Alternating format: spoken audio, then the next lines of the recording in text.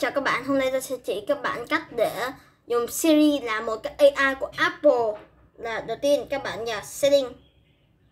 Rồi bây giờ các bạn khi mà các bạn vào setting nó sẽ có cái dãy. Các bạn vào đi xuống nhìn thấy chữ Siri search á, ấn vào. Nó sẽ có một đống cái này. Nhưng đầu tiên mình sẽ bắt đầu bằng Siri voice thì mình sẽ ấn trong này. Nó sẽ có America là tiếng Anh bình thường thôi. Rồi tiếp theo là voice one, cho nên là một con trai họ nói nên rất là hay. Rồi mình đi ra thôi. Bây giờ có một đống này thì mình chỉ bắt đầu bằng 3 cái nút ở chỗ này thôi. Bây giờ bạn sẽ thấy một cái nút nó đang bật lên là press side button for Siri. Là khi bạn ấn cái này giữ khoảng 1 giây gì đó hoặc là 2 giây gì đó là Siri sẽ mở lên vì như vậy.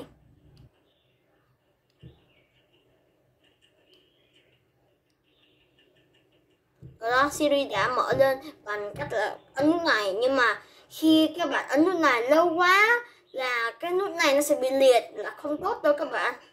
Nên bây giờ tôi sẽ chỉ các bạn dùng cái đầu tiên này là khi mà mình nói chữ Hey Siri á, là nó sẽ bật lên Siri. Nên đầu tiên nó sẽ mở lên cái này.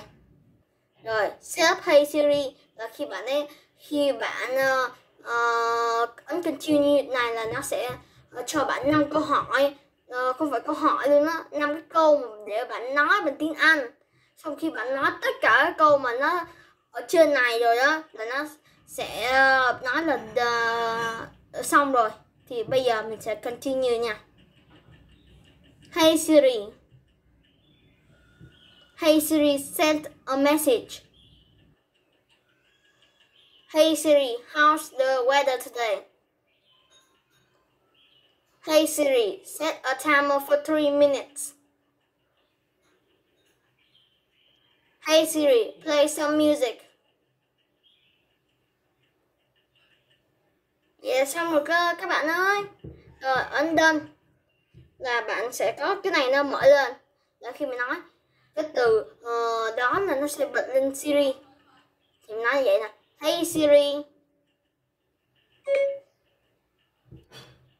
Đó là Siri, các bạn có thấy không?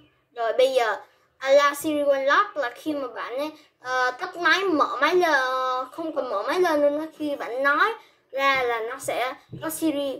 Ví dụ như là hiện tại bây giờ nó không có bật lên á thì mình tắt điện thoại. Rồi nói Hey Siri, nó không có làm gì hết. Nói lại nha, Hey Siri, nó không có làm gì hết. Bây giờ bạn vào điện thoại của bạn một lần nữa. Rồi vào điện thoại bạn là vào đúng ngay đó. Rồi bây giờ bạn bật lên cái này. Rồi bắt đầu bạn ghi mật khẩu của bạn. Rồi vậy là xong, nó mở lên rồi. Bây giờ các bạn sẽ tắt cái điện thoại đi. Rồi nói cái từ đó là nó sẽ bật lên ví như vậy. Hey Siri.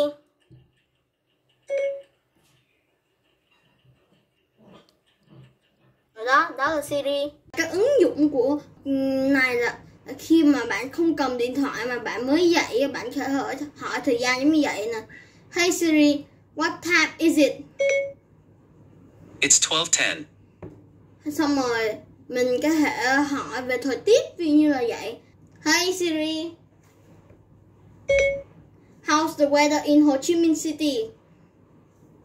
It's currently partly cloudy and 33 degrees in Ho Chi Minh City, Vietnam. Expect cloudy skies and thunderstorms starting in the afternoon with mixed conditions for the rest of the day. Temperatures are heading down from 33 degrees to 27 tonight. Là vậy là bạn có thể biết thời gian thứ ở ngoài trời mà không cần phải cầm điện thoại hay gì hết. Mà nếu mà bạn muốn cầm app á, bạn muốn mở app lên thì bạn phải mở passcode thôi. Ví dụ như vậy nè. Hey Siri, open Zalo. You'll need to unlock your iPhone first. Là mình phải mở lên bằng cái passcode của mình. Thì các bạn chỉ cần mở lên thôi. Rồi vậy là bây giờ khi bạn đã vào setting như vậy rồi, bây giờ bạn muốn quay về cái trang chủ đầu tiên của mình như vậy á, thì mình khỏi cần phải bấm nút kéo này lên mệt lắm. Nên mình chỉ cần nói là trừ từ câu gọi của Siri và tiếp theo nói go to home tab please. Như vậy nè. Hey Siri, go to home tab please. Ở đó nó sẽ go đến chỗ này. Bây giờ ví dụ như là bạn muốn mở một cái app, ví như mở Gmail đi. Rồi bây giờ mình nói câu lệnh của Siri và nói go to Gmail please. Như vậy nè. Hey Siri, go to Gmail please. Rồi nó sẽ go vào Gmail rồi lại quay lại và dễ kia. Hey Siri, go to home tab please. Nó rất là dễ, không cần dùng tay gì luôn. Nhưng bây giờ mình bắt đầu dùng tay thôi chứ nó hơi có lâu một tí. Thì ví như bạn muốn cho đồng hồ khoảng 1 phút đi, thì mình sẽ nói câu lệnh của Siri và nói là set timer for 1 minute please. Nhớ là chữ please nha, là nếu không có chữ đó là nó sẽ không nói đâu nha các bạn. Rồi, hey Siri, set the timer for 1 minute please. 1 minute, starting now. Rồi bây giờ tiếp theo là nếu bạn muốn biết thời tiết của mình thì bây giờ mình sẽ nói là câu lệnh của Siri và mình sẽ nói what the weather forecast in Ho Chi Minh City, là cái chỗ bạn đang sống. Rồi xong bạn ấy nói please. Rồi hỏi nha. Hey Siri, what the weather forecast in Ho Chi Minh City please.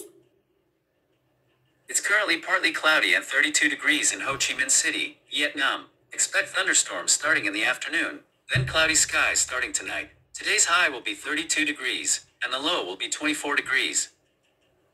Các bạn đã thấy rồi đó, là nó nói rất là chi tiết chứ. Rồi, bây giờ đã xong cái đó rồi đúng không?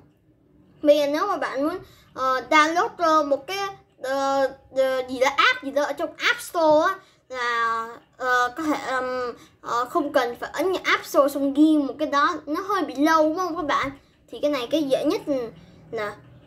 Mình nói câu lệnh của Siri và mình sẽ nói là open, dù nó không có nhưng bạn cứ nói cái open cái tên của cái app đó. Thì ví như hiện tại tôi không có photo, Google Photo, hiện tại tôi chỉ có photo bình thường thôi á. Thì bây giờ mình sẽ nói Google Photo, ok. Hey Siri, open Google Photo please. It doesn't look like you have an app named Google Photo. You'll need to get that from the App Store first. Nó sẽ hỏi mình là không có an app called Google Photo, thì bây giờ mình sẽ search in App Store để đi tìm, nhưng mà lỡ nó biến mất rồi thì bạn nói lại thôi. Hey Siri,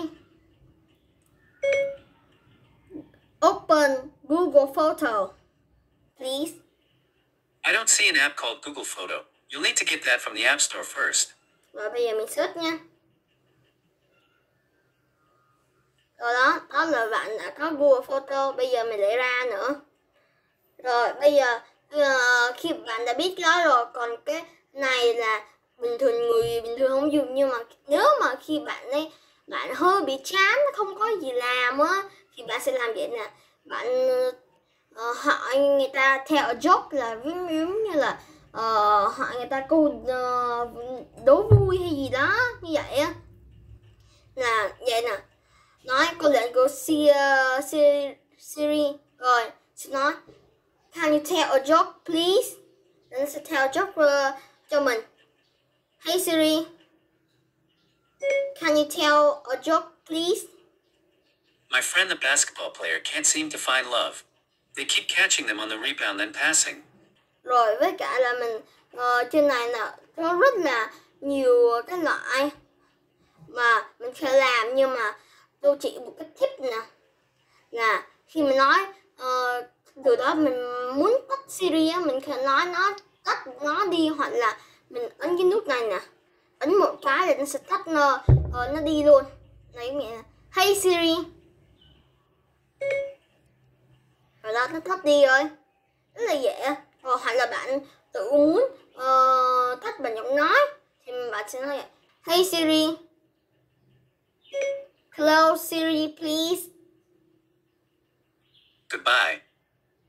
Rồi nó sẽ đi. Vậy là các bạn biết dùng sử dụng Siri rồi đó.